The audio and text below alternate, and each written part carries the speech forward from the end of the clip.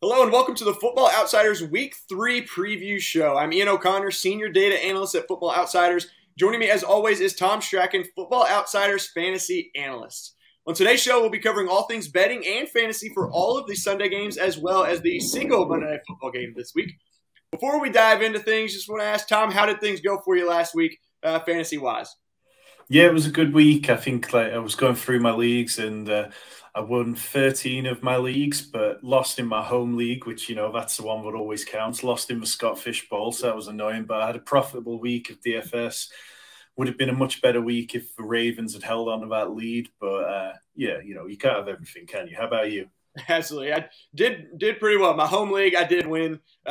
Really have a solid team there. Got the most points, two blowout victories so far. So feeling pretty good there. I mentioned to you on the Thursday night show, preview that we did, I won my single DFS. I'm trying to get more into DFS, but over the years have not done too well because I haven't really known too much about it. But as we do this more, really getting a lot more into it. But won like $8 on, I think, a $5 entry. So not so bad there. Like you said, profit's always good. So it wasn't a bad week overall. I enjoyed watching the games and watching my players score a lot of points. And speaking of fantasy, you guys out there watching, you play on Underdog Fantasy with us, and you can double your first deposit up to $100 using promo code OUTSIDERS.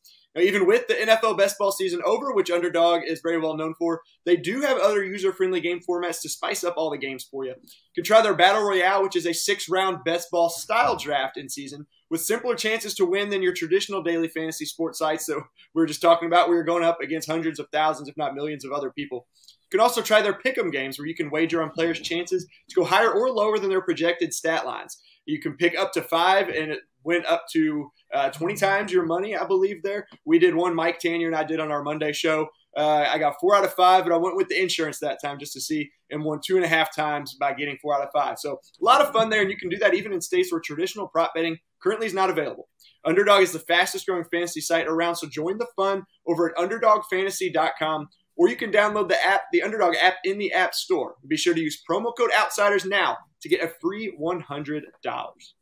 So we'll dive right into the Sunday action, starting with a big one. One of these teams has fared pretty well so far this year. The other one is having a lot of struggles, and that's Kansas City -5.5 at Indianapolis. This kind of maybe surprisingly has a high total at 50.5. I think driven a lot more by Kansas City than is Indianapolis. But I mean, they've got to get things going at some point. I would think they'll cut their couple receivers back.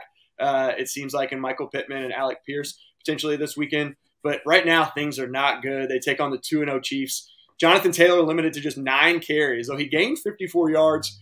That entire Colts offense was held off the scoreboard. Now, the Kansas City defense has been just average so far. So the Colts should be able to find some success for fantasy purposes, right?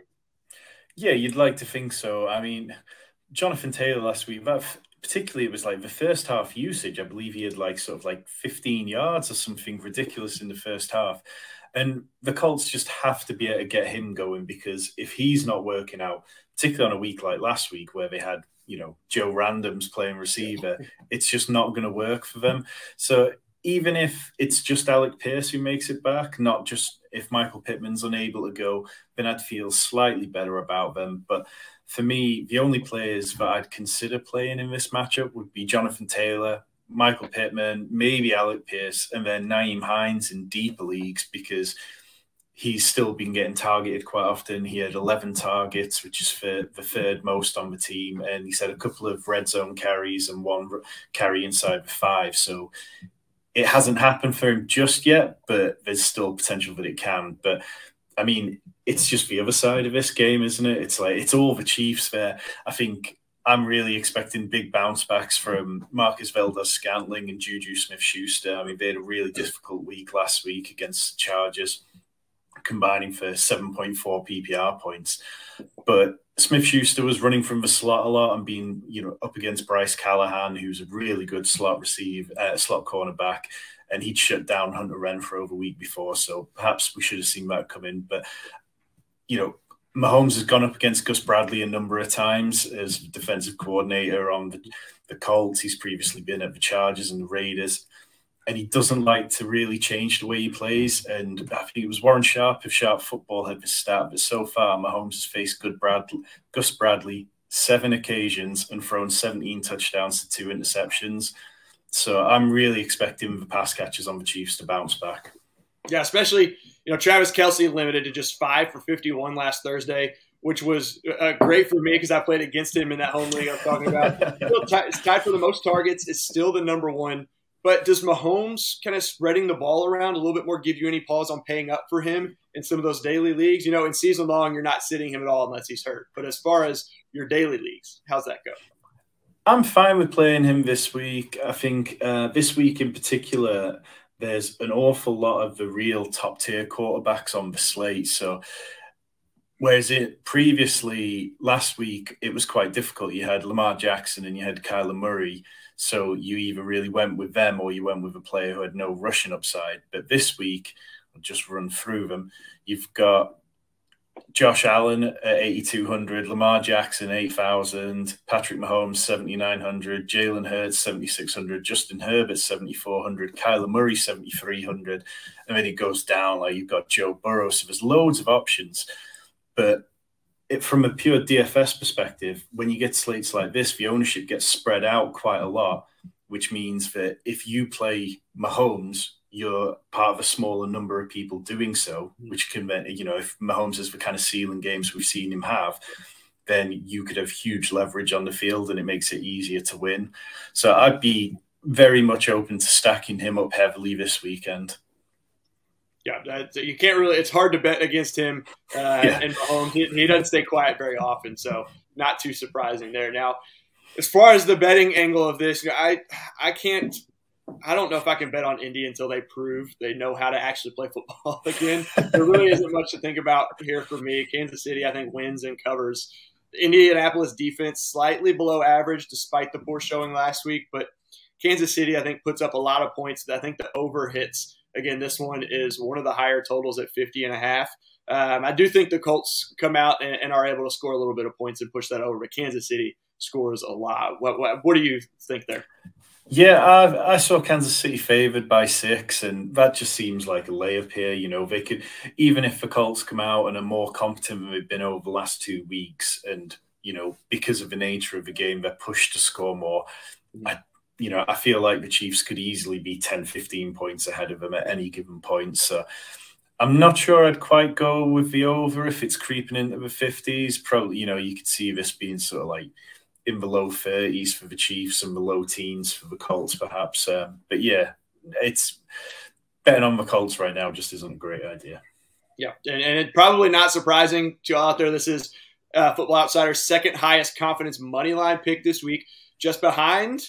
Well, I can't give that away, but you all can get those picks and all of our NFL picks every week with an FO Plus subscription. Sign up for just $4.99 a month at footballoutsiders.com/subscribe to get those NFL picks, as well as premium articles, stats, fantasy advice, and an ad-free experience. So do not forget to get that and get all of pretty much everything that we've got you can get with that subscription.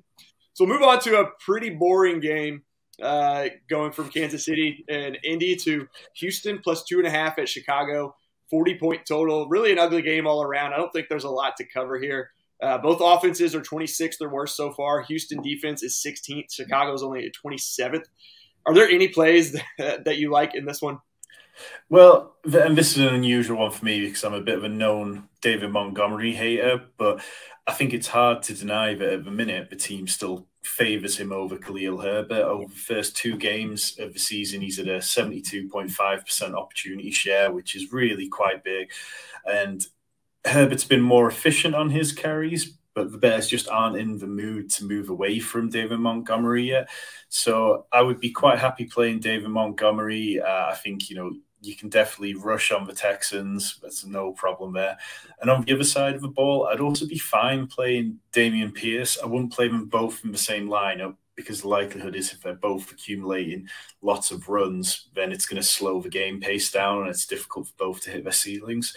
But Dameon Pierce, his opportunity share jumped from 35% to 84% last week. And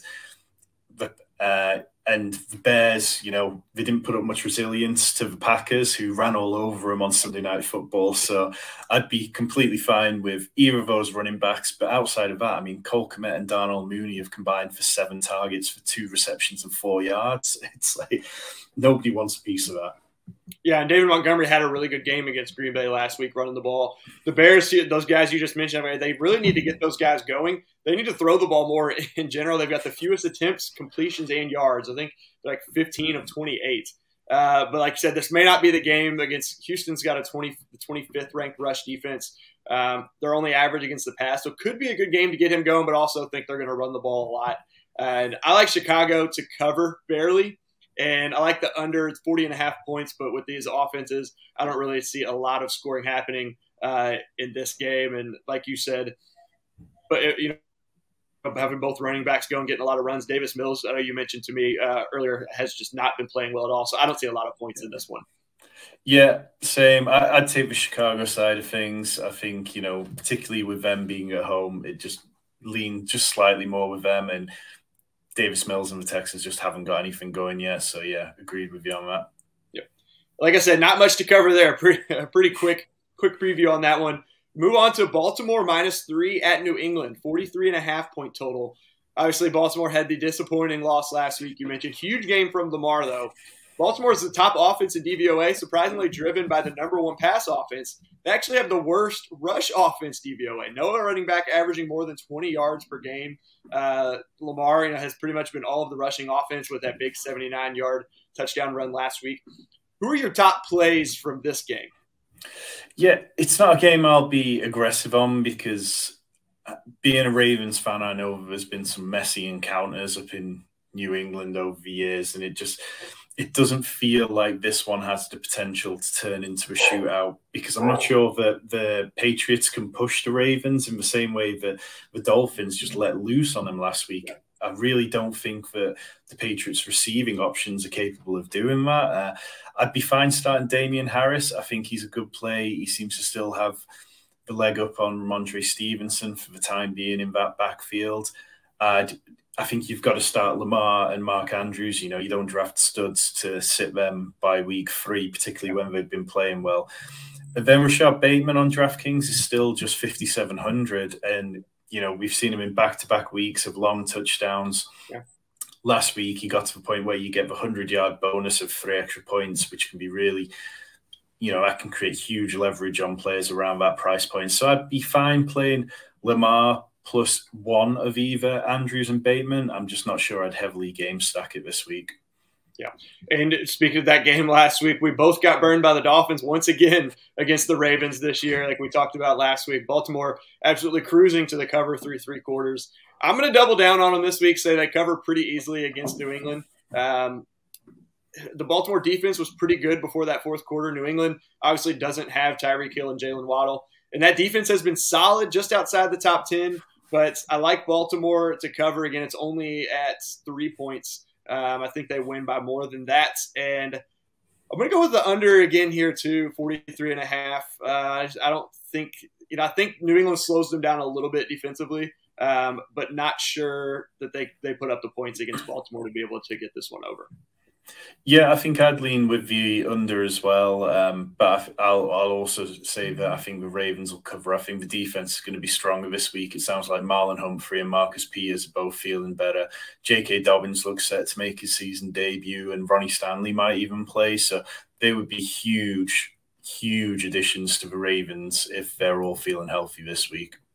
Yeah, all in on the Ravens as they, like you just said, get healthier there, and not a whole lot of confidence in the Patriots. But keep it going. Moving on to another one team in the AFC East, we've got, and then an AFC North matchup. Cincinnati -5 at New York Jets, a 45-point total. Now, that Bengals offense continues to struggle. They're last in the league in offense. They're 29th in both the pass and the rush. But I see a big performance coming this week against that last-place Jets defense. Last against the pass, 21st against the rush. Now, I'm expecting a big game from Joe Mixon, who's gotten off to I guess you could say a slow start. Hasn't gotten into the end zone yet. Had over 20 points, I think, in PPR week 1. He had a lot of receiving yards. What are you expecting? Are you also expecting a big performance from Mixon? I know there's going to be a lot to go around in this game, I think. Yeah, and I think Mixon's going to be the kind of player that if you're playing daily fantasy cash or double up contests, he'll be popular in those because, you know, he came off a good performance last week. And it really does seem like the Bengals are kind of going to use him healthily. They're not trying to force Samaje Perine or Chris Evans into the game plan. So I'd be very much fine playing Joe Mixon. I think in terms of the passing attack, the player who stands out to me is T. Higgins. He's just 6,100, and notably, last week, you know, he came back from a concussion, and sometimes you see people sort of shy away from players when they're coming back from injury, but concussion is one of those situations you should never worry about because they've cleared the protocol. And he went 10 for 6 and 71 and a touchdown on the Cowboys. So I'd be very much happy playing him. And also the Jets rank 31st in DVOA against wide receiver twos. So it really seems like the wide receiver twos so far have been having their best weeks against the Jets. So T. Higgins, stack him up with Burrows, I think that'd be fine, or play the run side of things instead. Yeah, and one more point I want to make. I was talking about Joe Mixon there. His receiving yard line is set at just 19.5 yards. That's one that I really like this week. He went 63 and 26 in the first 2 games. The Jets are 29th defending passes to running back so far. And Nick Chubb had 26 last week. Kareem Hunt had 16. So Hunt didn't hit that number. Chubb did. I like him to go over that 19.5 pretty easily this week. And that defense first receiver stat is one for you all that you can get with an FO Plus subscription, again, at footballoutsiders.com/subscribe. So looking at the other end or other side of this one, Garrett Wilson, obviously, was probably the top waiver wire ad this week. Had a 33% target share last week, team high 22% now on the season. Has had 8 red zone targets, I think, all last week, which is now 2 more than anyone else in the league. Can he follow up that big performance this week? And then what about Elijah Moore? Yeah, I don't mind the Garrett Wilson play. I think, you know, when a player's on a hot streak, it's very difficult to turn away from them. What I will say was that he lined up on the outside just for 16 snaps and he was targeted on 10 of them. And obviously that can sometimes provide big high-value targets when you're playing on the perimeter. That kind of efficiency was something which probably is going to drop off a little bit, but if Joe Flacco's comfortable targeting him heavily and is starting to rely on him, then by all means go back to the well on it. Elijah Moore, I think people will probably be a little bit down on him because Garrett Wilson's attracted all the headlines this week. So he's definitely not a play that I would be shying away from. I don't think there's anything about the Bengals defense that makes me nervous about him. He's 5,000 on DraftKings, which is 400 cheaper than Garrett Wilson. So maybe people end up sort of leaning towards Elijah Moore because of the savings, but I think both of them are fine plays if you are playing either Joe Mixon or the Bengals, pass him as bringbacks so that you're getting more access to any points in that game. And these two teams played each other last year, and the Bengals lost this game partially on a very bad call. I don't know if it was at the end of fourth quarter or overtime. I don't remember if they went to overtime or not, but a really bad, unnecessary roughness or targeting helmet to helmet, whatever they call it in the NFL. But I think the Bengals, this is more of a gut feeling, I think, but I think they get it together and have a big game. They've got too much talent to be as bad as they have been. The offensive line needs to be a lot better and protect Burrow. Obviously, he's been sacked a lot the first couple of weeks. I'm not going to predict a 50-point output, but I think they could score a lot in this week. And the Jets are 10th lowest in defensive adjusted sack rate. That stat also from you can get with an FO Plus subscription, but haven't been great getting to the quarterback in that regard. So I think the Bengals put up a lot of points. They cover, and I think they put up enough, and the Jets get enough points that this one goes over that 45-point total. Yeah, I think, like you said, I mean, Joe Burrow's been sacked so much, and it just feels like the Bengals really want to come out and put on a show. I mean, his completion rate has dropped from 60 down to 64%, whereas last year it was at 70.6%. So it's really noticeable how poorly they've been playing compared to last year, or at least the back end of last year. I'm going to go with the Bengals to cover here, and I'll go over. I saw it at 45, and I'd be completely fine taking it around that range. I think, the Bengals can rack up the high end of the 20s easy enough and let the Jets do the rest. Yeah, could be a big game for the Bengals. Could be a new Broadway Joe in town after this one, with Joe Burrow heading back to Cincinnati after the game. But here, a big one too, I think, for not only for the teams being an NFC East rivalry, but also Carson Wentz facing his old team, the team that drafted in Philadelphia, 6.5-point favorites going into Washington.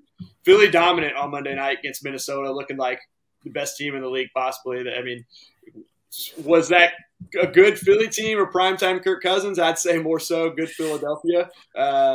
Could be a little of both, but now I said Carson Wentz facing his old team. I think this morning on the scroll bar during Good Morning Football saw quarterbacks are like 5 and 10 against teams that drafted them. I don't know if that's within a certain time frame or something, but something just that stuck out to me when I was watching that. But Carson Wentz seems like has been spreading the ball around the first few weeks, but everyone is producing. I know Jahan Dotson, I think his production is unsustainable based, I think he's got 3 touchdowns on like 9 targets total. So that's not really sustainable. But how do you go about choosing which receivers to play among Terry McLaurin, Curtis Samuel, and Jahan Dotson? And then on the Thursday night preview, we mentioned Logan Thomas as well, tight end. Yeah, I mean, it's a tricky scenario because obviously Terry McLaurin and Jahan Dotson see some quite high value targets, and they're the ones that really can change a slate. But like you say, Dotson, I mean, he's first in DVOA amongst wide receivers at the minute. So it really feels like that's possibly a little more than it should be. I think it's very easy to default back to Curtis Samuel, who, you know, he's seen more targets than either of those two players. Only 4 receivers in the NFL have seen more than Samuel's 15. It seems like Carson Wentz has developed a rapport with him, and he's not afraid to just dink and dunk down to him, whilst Dotson and McLaurin have to fight out on the perimeters or in the trickier areas. Samuel's being very much used kind of like he was in Carolina before he left, where he was just right around the line of scrimmage and being schemed into those plays. So, yeah, I think Curtis Samuel's definitely a player who will be popular this week. I think you can probably even play him in cash games or double ups. I think it wouldn't be surprising to see 10 to 15% of the field play him. In terms of the other two, I think Jahan Dotson's only 4,600, and that price is really interesting when it's 1,800 cheaper than Terry McLaurin. And if this game turns into a shootout, as it's possible, I mean, both teams have been putting up points, then you'd imagine that Dotson has every chance to get there as well. So I think Terry McLaurin's a little more expensive than I'd like to pay for him, given how much competition he's seeing from Jahan Dotson. And you mentioned potential shootout or going against, or Philly's going against that 28th ranked Washington defense. I imagine some Eagles stacks will be pretty popular this week as well, whether it be A.J. Brown and Jalen Hurts. We saw Devontae Smith have a big game last week, which is something Mike Tanier and I talked about Monday, because he didn't get a lot of work really. He was shut out the first week, didn't get a ton. Or then going into week 2, they made a priority to get him the ball. How are you feeling about those guys this week again against a defense that are expected to put up quite a few points? Yeah, I think for me, like going back to what you said, from the very first snap, the Eagles were targeting Devonta Smith, and he'd went on to lead the team in snaps, routes run, and receiving yards.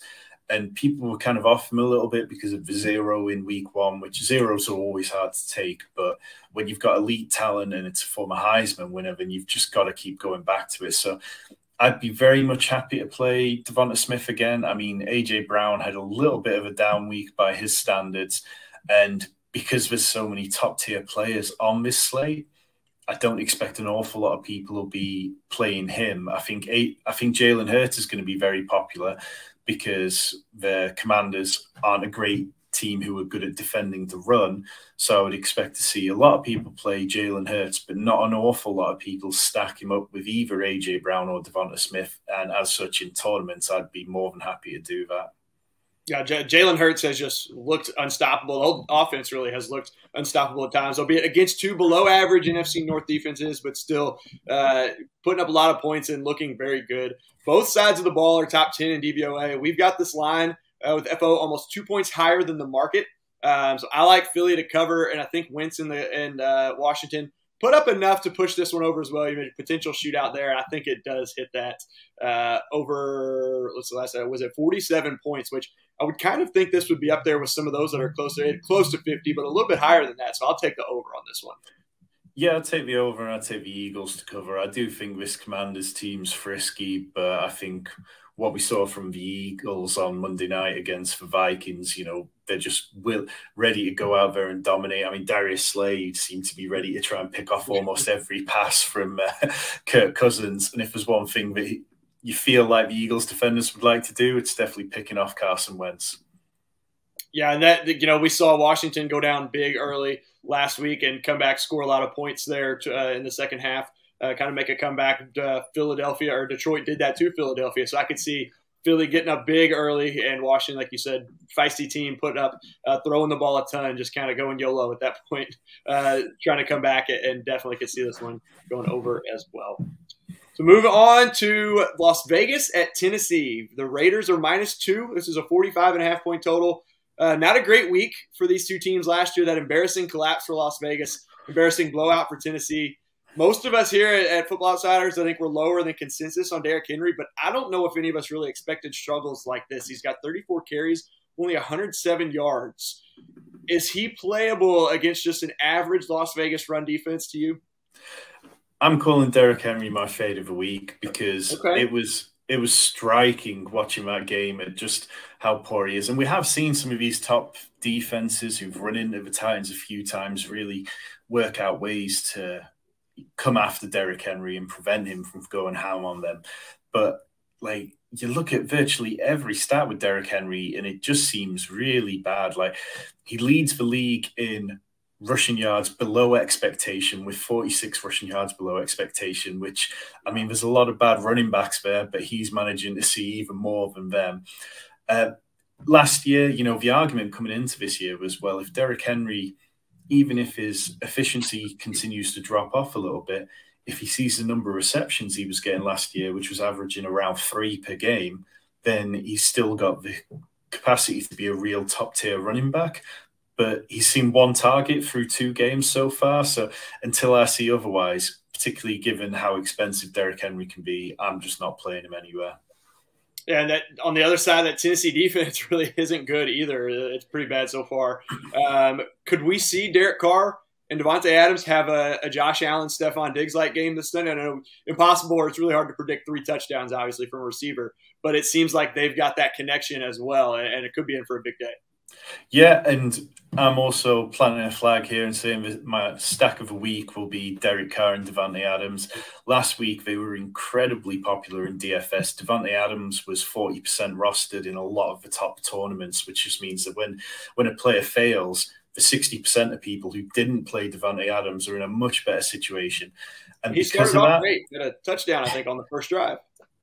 Did he have a touchdown? Yeah, it was, and then it all kind of went very quiet after that. Very early. So, but the projections I've seen so far reckon that his ownership this week could be below 8%, below sort of 7% or so. And we know what he's capable of. That first week was particularly impressive. And I just, after seeing the Titans capitulate, I'm feeling like the Raiders are going to be frisky here, and I'd be happy adding Darren Waller onto that stack as well. He's 5,800. We've seen him kind of getting those red zone looks. And if you're looking for a player on the other side of the ball, Treylon Burks at 4,900. He's not seeing that every down workload yet that we'd like for him, but he seems to be involved when he is on the field. Yeah, his involvement has increased a lot since week 1, even in the first couple of weeks. I forget what the exact numbers were, but saw a tweet earlier where showing that he's really, kind of grasping or coming into it and getting more involved as the week goes on. So that's a good pick as well. And now when it comes to actually picking this game, it's tough because it seems like the Titans always win a handful of games that they shouldn't. Last year, remember, they beat Buffalo. They beat the brakes off Kansas City. They beat the Rams. But this year, man, they don't look good this year. So Vegas only -2 seems low to me. I'll take Vegas to cover. Like you said, I think the Derek Carr comes out and just puts on a show. They put up a lot of points. The total's hard to pick too, I think. I lean under, so I'll say under. But I wouldn't necessarily be surprised to see it go just a few points over as well, being in the mid-40s. Yeah, I'd agree with you. I think the Raiders opened at -1 here, and it's kind of got pushed. But I'd take the Raiders even at sort of -3 here. I don't think the Titans have anything on offense to push them. And if the Raiders, looking for a bounce back opportunity, this is the one. And the over under, yeah, I think I'd probably just lean over. Well, I think I sat there for this one and thought about it and kind of looked at it for a bit longer than I did any other game, and said I went with the under, but wouldn't be surprised to see it go over either.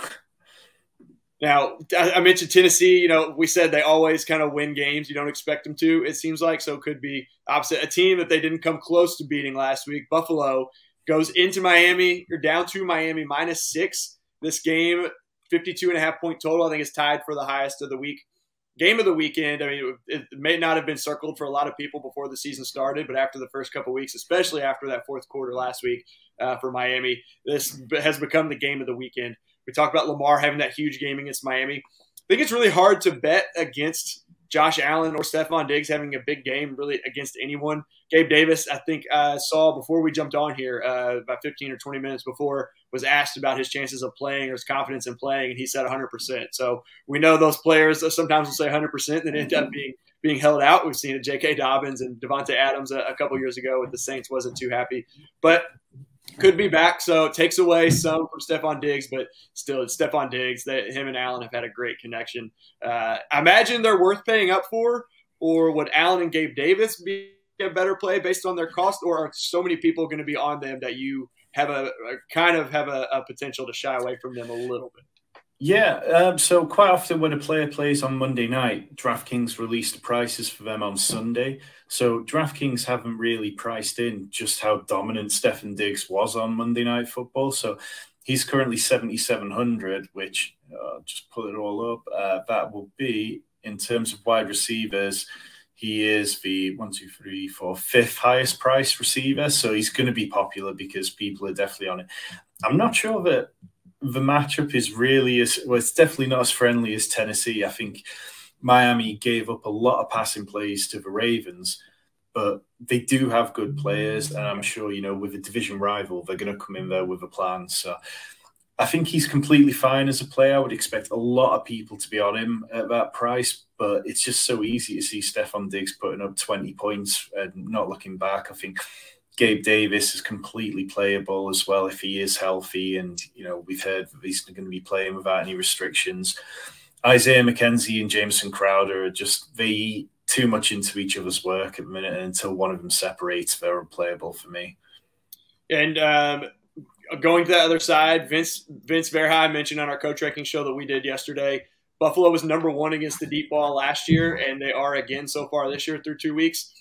Obviously, it's hard to follow up a 6-touchdown performance against anyone, but this seems particularly tough for Tua. So are you playing Hill or Waddle despite the tough matchup? Or it seems a little risky given how good this Buffalo defense has been, and it has been in the past against the deep ball and against these receivers. Yeah, I mean, one thing that really stood out for Miami was how well they were scheming things open, and they were really – Mike McDaniel seems like a clever enough coach that he's not just going to roll out the same plays. He'll have worked out what kind of plays might stand a better chance against the Bills. So I'd be okay with it. I think if you're playing Josh Allen and Stephon Diggs, they're going to come with such high ownership that you need to do things that are going to be different to the field. And if the field is scared away from playing Tyreek Hill or Jalen Waddle because of the reasons you said, then I'm all for taking that upside swing that playing one of them might end up with a big shootout like last week. I mean, nobody expected that. Last week, Lamar Jackson was under 5% owned. Mark Andrews was under 4% owned. And I think Jalen Waddle was under 7% owned. And it's like when you get those kind of ownership points, that's when the leverage really opens and you can play them. I think from a season-long fantasy perspective, all 5 of those guys, you've just got to start. I think Tua is possibly a little more risky, but if you're feeling confident in him, then roll the dice. Yeah. What about in that Miami backfield? We've seen the split. Week 1, it was Edmonds. Week 2 was Mostert. Is it as simple as playing the cheaper option if you want part of the backfield, or are you kind of shying away from that at all just with the uncertainty there? Yeah, so Chase Edmonds is 5,100, which is very cheap for a running back on DraftKings, and Raheem Mostert's 4,500 on DraftKings. So both of them are pretty close in salary. It's just, I mean, we just saw Derrick Henry get absolutely shut down by the Bills, and I don't feel like, he wasn't in a timeshare or anything like that. I just would imagine that this is going to be another game where it's tricky for one of these running backs to really separate and see a lot of the work. And it's also kind of hard to get a read on how Miami are feeling about that backfield, because Chase Edmonds was bad in week 1, sent to the bench, and they sent Raheem Mostert out there for the majority of the snaps early against the Ravens before Chase Edmonds saw some play. So it's very tricky, and I'd rather just fade that position. I think there's enough value on the slate that we can look elsewhere this week. Yeah, you kind of just have to hope, like I said, stopping Derrick Henry, hope for a bunch of passes to the running backs if you're going to play either of those guys, which if you're expecting Buffalo to win big, that could be the case. And speaking of opposite, this one's going to be opposite of what I said for Indianapolis. I'm going to ride with Buffalo until they prove otherwise, whereas Indianapolis was going against them until they proved they can play football. I think outside of the 79-yarder, Lamar had 8 for 40 rushing last week. Josh Allen is a different runner, obviously, but I do like his rushing prop at 38.5. He has 39-plus rush yards in 4 of 8 games against Miami, and then had 32 and 35 in 2 others. Last year, he went for 55 and 35. So I like that, taking a jab, or taking a shot, I guess, if I can talk properly, over the 38.5. He only had 1 game over 256 passing yards against them. But he's had at least 2 passing touchdowns in each. So if you want to take a chance maybe on the under, I forget. I looked at the passing total. I don't know where it's at. But partially I do because he has run the ball so well against them and scored some rushing touchdowns. Mention this is the highest total of the week, 53.5. Actually, I think it went up to 53.5 when I put it on here. It's either 52 or 53.5 there. I like something similar to that week 1 game against the Rams where Buffalo scores a lot, but the total stays under. That defense, I just think, is going to hold them. I don't think Miami's going to put up as big of a total as they did last week. Yeah, I'd agree with that. I think Bills to cover, and the over hits just the under hits just barely. Yeah, definitely going to be one to watch. I think everyone's going to be watching this one, especially with the way Miami. So it's probably going to come out and be a defensive battle, and someone's going to win 21 to 14. Miami's going to pull that one off or something. But we're both going with Buffalo and the under there. So going to go from one potentially high-scoring game to another, and that's Detroit at Minnesota. Detroit 6-point underdogs, 52.5-point total. Really, I think, an exciting game here, especially from a fantasy perspective. It's been a slow start for Dalvin Cook. I know that because he was my first running back taken. Still no touchdowns. He did have a decent week in week 1, had over 100 yards total. Kevin O'Connell said he needs to do a better job of getting Dalvin Cook the ball. I mean, I like him and I need him for fantasy to have a big game this week. As his cost dropped compared to where he was or relative to some of those other big backs, though a lot of the big backs have started off slow. But has his dropped due to the slow start? And are you targeting him this week? Yes, so Dalvin Cook's down to 7,900. He's kind of like, he's not dropped massively, but he's kind of dropped by a couple of $100 since the start of the season. So but equally, he seems to have been priced up because everyone knows that you can run on the Lions. I mean, they're just not a team who really go out there, do a great job of stopping it. So Dalvin Cook's definitely in play. I think he'll probably be slightly less owned than slightly more owned than DeAndre Swift, which, if you ask me, is the better play in that game. I think, the Lions are a really good team at rushing the ball. They're second in DVOA at the minute. Swift's the RB3 on the season, and he's been getting there incredibly efficiently. I think last week he had just 7 touches, but still managed to rack up 16.7 points. Even though Jamal Williams is leading the league in red zone carries, Swift is still just getting there every week. So if I had to pick a running back, I think Dalvin Cook could be more popular, but I'd prefer DeAndre Swift's side of things. And Dalvin Cook's receiving line set at just 17.5 yards. Which was kind of surprised. I figured it'd be a little bit more than that. I do like them to get the ball in space a little bit more this week, and for him to go over that amount. He's got 18 and 19 in the first 2 games already. Detroit only 19th against passes to running backs. So that's a prop that I like in this game, especially with that high total. I just think he's going to have a big week on the ground and through the air. And you mentioned DeAndre Swift in that offense. The Detroit offense is really fun. They're 8th in offensive DVOA through 2 weeks. The last time they finished higher than 13th was 2012. That's when Matt Stafford threw for nearly 5,000 yards. He was just shy. Megatron's record-setting season with 1,964 yards. They had Michael LaSure with over 1,000 yards, 9 touchdowns, and then Joique Bell added 899. So I think we all remember those names. That was a good year for them. They were only 4-12 that year, but the offense was a lot of fun. And it seems like this year, they're 1-1, but it's a lot of fun. You can get those historical stats by team as well as historical single-game DVOAs by team and by week with an FO Plus subscription. I've mentioned a couple times, only $4.99 a month at footballoutsiders.com/subscribe. And Tom, outside of DeAndre Swift, can you really, I guess I was going to ask what's your favorite play for Detroit, but outside of Swift, I think it's hard. You're not going to sit Amon-Ra St. Brown in season long. And I would think he's worth playing as well, just with the nature in daily, with the nature of this game being so high scoring. Yeah, definitely. And he's only 7,200, so it's really not, he's not in that kind of Cooper Kupp tier or Stephon Diggs tier just yet, which is where his production is. I mean, that's where he's been performing every week, and his ceiling is easily as high as most of the other receivers. I mean, Jared Goff threw for 4 touchdowns last week for the first time since 2018. And a big part of that is Amon-Ra St. Brown just turning those throws into touchdowns at any point. I do think that because the Lions are first in neutral pass play, that it's got the chance to push the game into a faster pace, which is always good for more points, and we love that. Justin Jefferson, there's just no reason not to play him. So I think if you're playing DeAndre Swift, you can play the other side of this game as well, and you can play Justin Jefferson in the same lineup.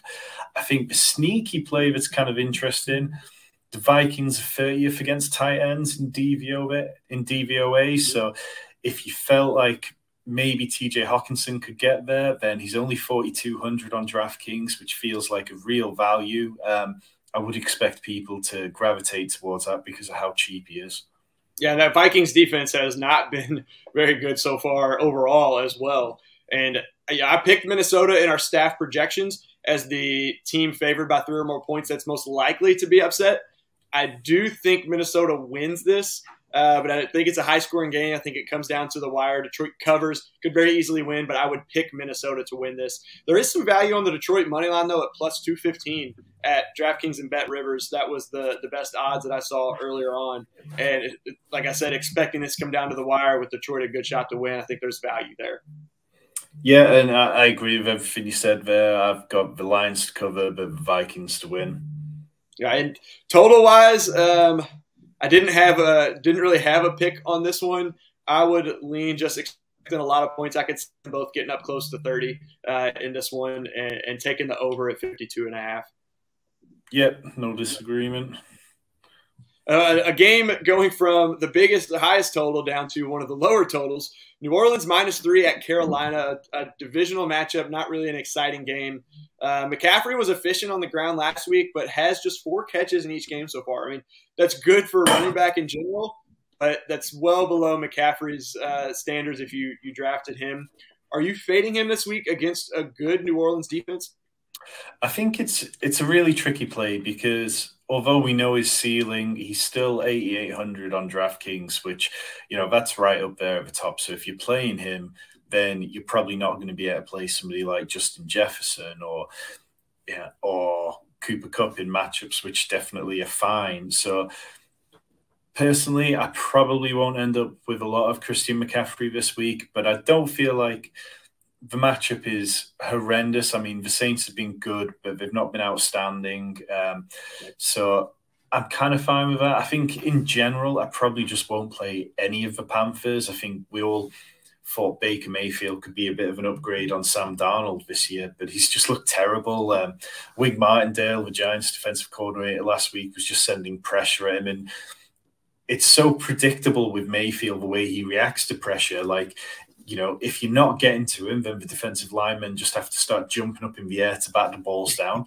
Or Mayfield rolls out to his left and panics and then is always game for an interception. So it's really difficult to trust any of that. Like, I love DJ Moore. I've got a lot of DJ Moore on season-long teams and in best ball, but I don't think I can start him this week. And the Panthers, I mean, they just don't have a particularly inspiring offense so far. Last week was the first time that a wide receiver not named DJ Moore, Shea Smith, or Robbie Anderson actually ran a route, and that was Terrace Marshall, who ran 2. And it's like they've got no imagination. I think Matt Rule is going to be on the hot seat very soon. The Panthers got 3 home games: Saints, Cardinals, and Niners, and I'd be very surprised if he makes it to the end of that. Yeah, that may have been your tweet that I saw if you tweeted that, because I mentioned that to Vince yesterday on the Coach Ranking Show, because we had talking about Matt Rule on the hot seat, and they've got those games that might not even make it to that point. So it's been rough for Matt Rule so far. Now, on the other side, I believe Alvin Kamara should be back for this week from what I've seen. I haven't seen anything saying that he's out yet or not likely to play. Are you playing him? He's going against the Carolina defense, ranked just 24th against the run, and I think we're all expecting the Saints to win this game and run the ball. I think he's a fine play. I mean, he's 7,000, which is a good bit below Christian McCaffrey, and we know the kind of ceiling that Kamara has. But for me, it's kind of been worrying seeing Kamara's workload drop off in games where both him and Mark Ingram are active. Mm-hmm. And in week 1, he definitely didn't look great. So I'm kind of in a wait-and-see mode on Kamara. I think the 2 players that I'd be more drawn to from the Saints is Juwan Johnson, who is only 2,900, the tight end, but he's had a couple of really good games. I think he's seen the 13th most targets at tight end, and over the last 2 games, he's definitely moved ahead of Adam Troutman. The Panthers have been bad against tight ends. I think Daniel Bellinger got in and scored against them last weekend. So, yeah, I'd probably lean towards him as a kind of punt play if I was trying to get access to this game. And then obviously Chris Olave, who had the monster game last week with a huge amount of air yards. I think it was like over 300 air yards in one game. I think it was, or 365. just I thought ludicrous. It was when I saw that at first. And yeah, I mean, he's not, I think something like only 43% of his targets so far have been catchable. But it's really, you know, he's seen those high A-dot targets, and those are the kind of plays which, if he catches one of them and takes it to the house, but that changes the game script instantly, and it forces Carolina to have to become more aggressive. So he's only 4,500, and I'd definitely be fine playing him, but I'm just not ready to pay up for Kamara yet. Yeah, it's eventually, like I said, I think he's expected to play, but he may come out again that he doesn't play this week. Maybe they hold him out since they shouldn't need him this week. And this one is our second highest confidence spread pick of the week. Our projected line has New Orleans favored by almost twice as much as the market. I agree with our pick, taking New Orleans -3 here. Now, neither offense really has been very good. They're both 23rd or worse in DVOA. The defenses are nearly equal, actually, at 12th and 13th.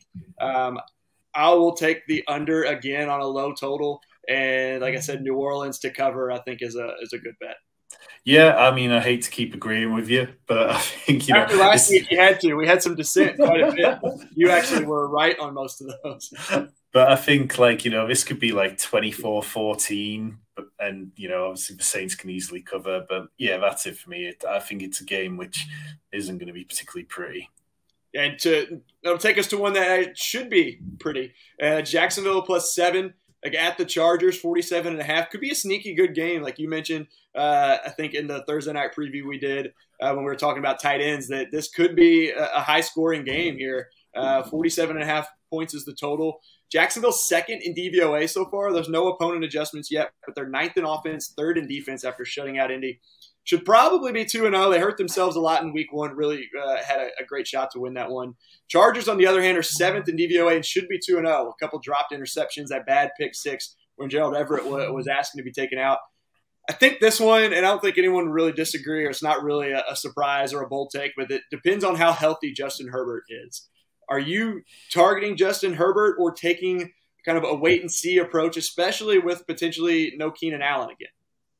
Yeah, I think a lot of people will be very much in that kind of wait-and-see approach on Justin Herbert. And because of the nature of his injury and because things didn't look particularly pretty at the end of that game against the Chiefs, I do think people will be scared off playing him, which means if you play in these really large field tournaments where, there's thousands of entrants in them, then you can play against people's fears sometimes and find an edge. But because if Justin Herbert comes out there and he's actually fine, and he's been practicing, he's not in any pain, I don't know where he's wearing the flak jacket or whatever underneath to protect his ribs, then perhaps we do see a game where things develop into a shootout, because these offenses have been fairly interesting so far.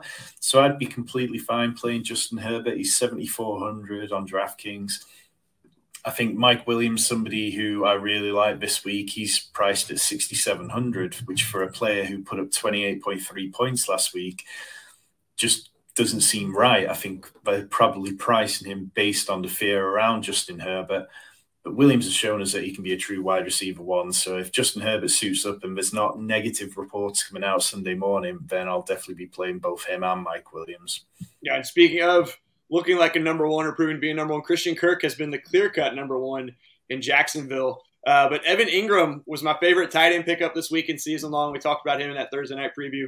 The Chargers limited Travis Kelce, we said, to 5 for 51, but he led the team in yards, and the Chargers were only 18th against tight ends.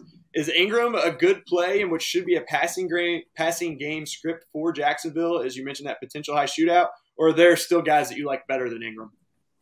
I mean, I definitely prefer the guy on the other side of the field, Gerald Everett. I think he's clearly developed into somebody who the Chargers want to use an awful lot.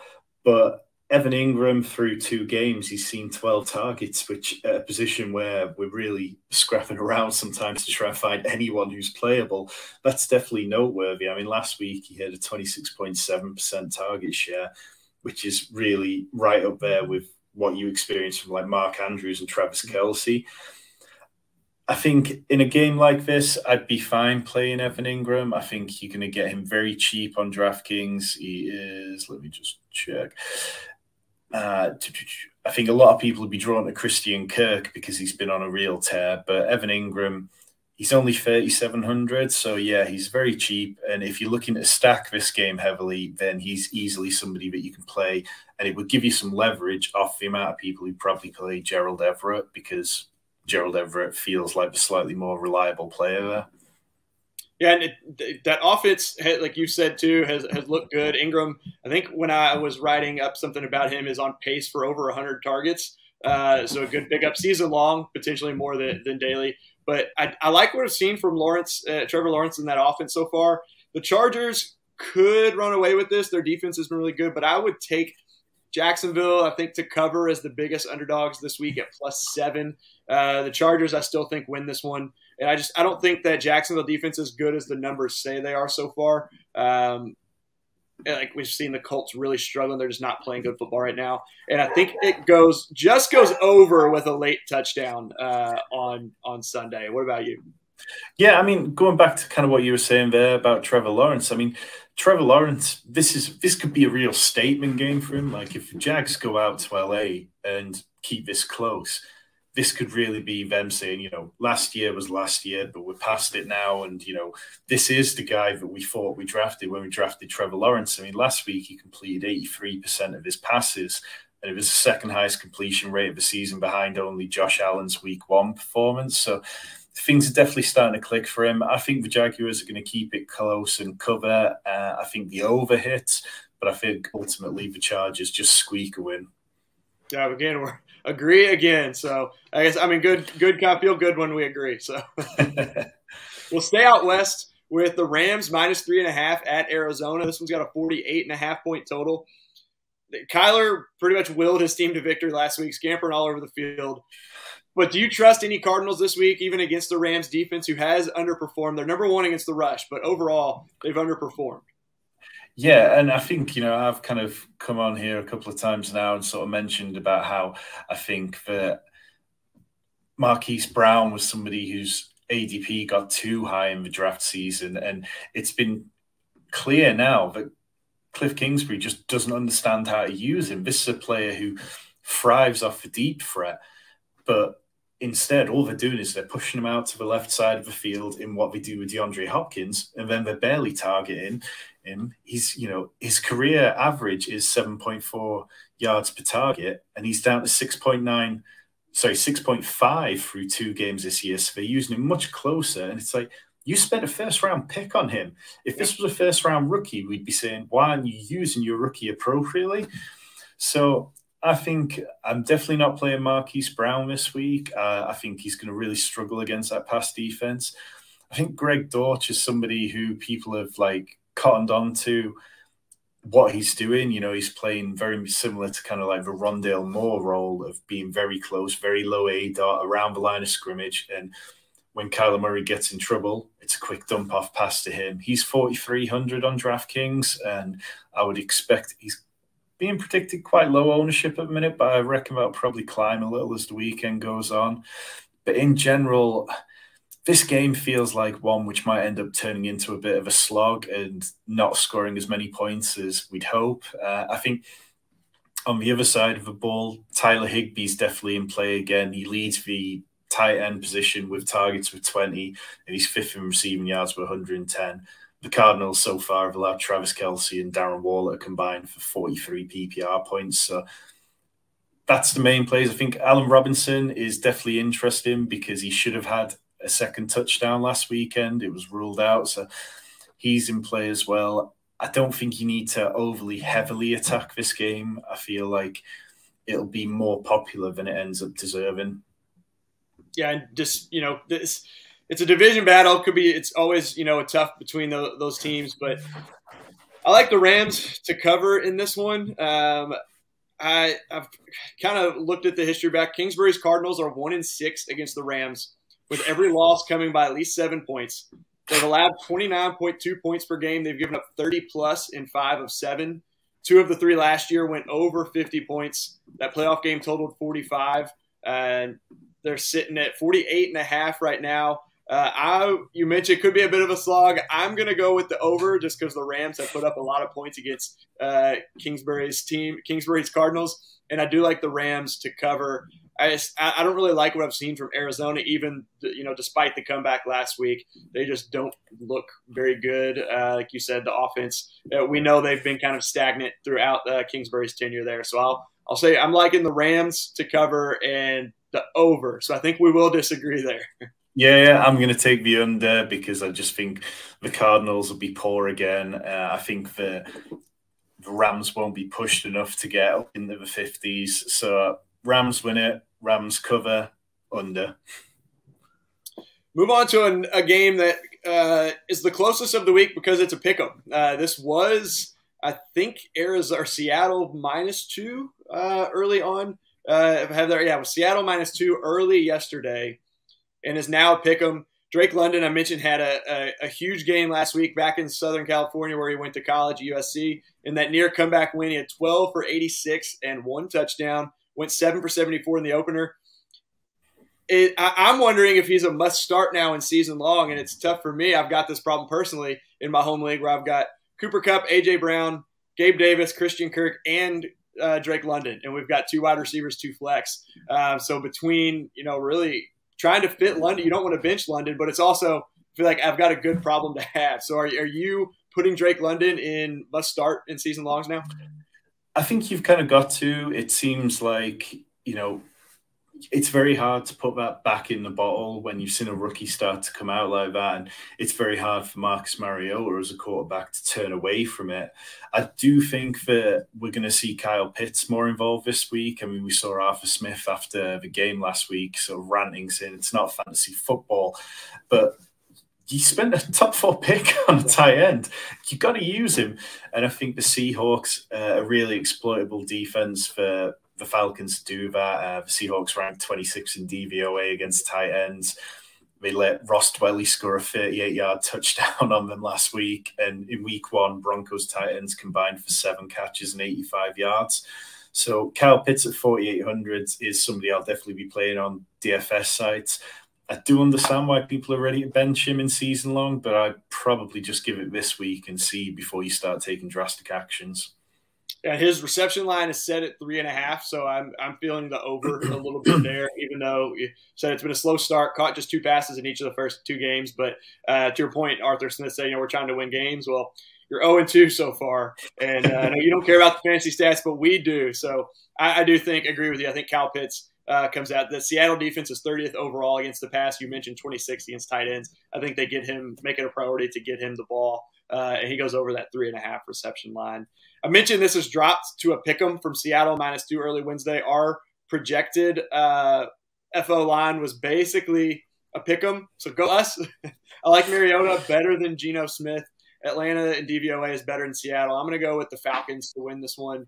As for the total, I guess I'll say under because Seattle, they've scored just 7 points in non-Russ revenge games. So I'll, even though that San Francisco defense is better than Atlanta, I'll say under here. And again, like Atlanta to win. What's your pick? I'd probably go over. I feel like sometimes, when you see two bad teams collide, it can just kind of sneak over. And that's when the coaches fool themselves into thinking that they're better than they actually are. I think the Falcons are going to win it, though, because, like you say, the Seahawks just don't look like a good team. And the Falcons don't look like a good team, but they at least look frisky. So I'll side with them.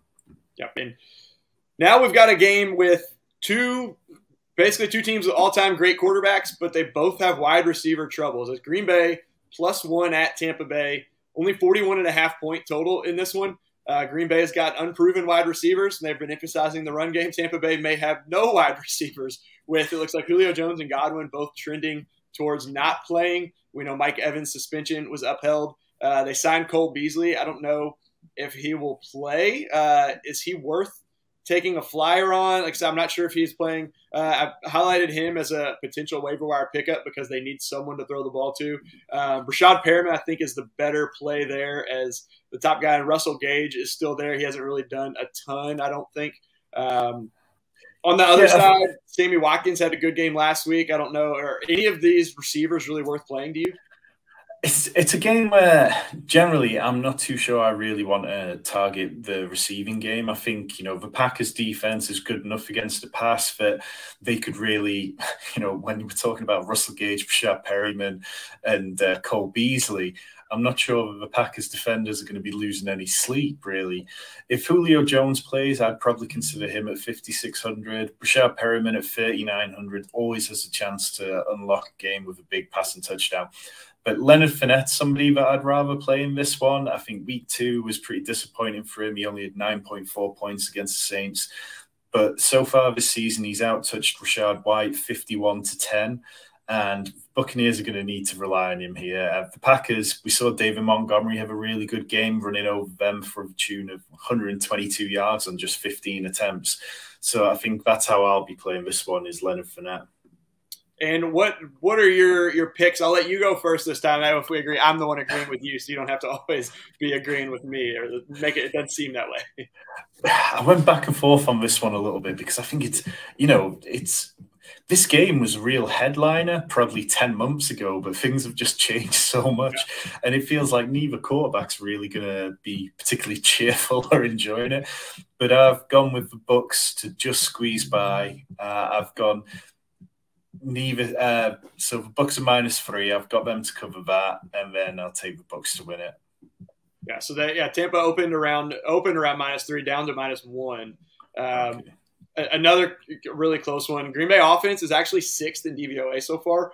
Tampa Bay defense is 2nd.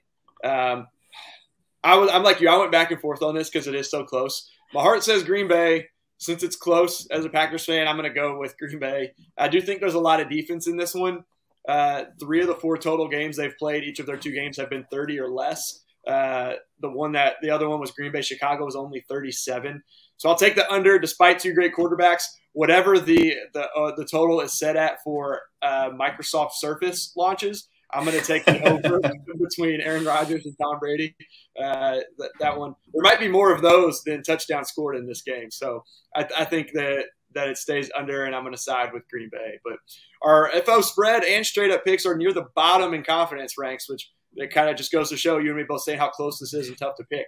And for those of you that are watching, you would have known those confidence picks if you had an FO Plus subscription. And you can get one of those for just $4.99 a month at footballoutsiders.com/subscribe. Again, you have access to all of our NFL picks, premium articles, premium stats, weekly fantasy rankings, as well as an ad-free experience on the Football Outsiders website. We've got just 2 games left. We'll try and go a little bit quicker through these games because they're really not super exciting, I don't think.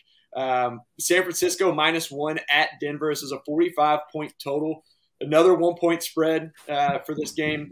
San Francisco dominated Seattle. Denver struggled yet again with Houston. But the big story in this one, obviously, is Jimmy G taking over for an injured Trey Lance. How does Garoppolo affect the value of guys like Deebo Samuel and Brandon Ayuk? And even we've got the return of George Kittle as well, which affects things, I imagine. Yeah, I think it was interesting when Jimmy came into the game because he seemed to be playing in a much more kind of free way than we've seen him play at times with the Niners. And perhaps part of that came down to the fact that he was playing in a game plan that wasn't planned for him. You know, Trey Lance is obviously a very different quarterback to him.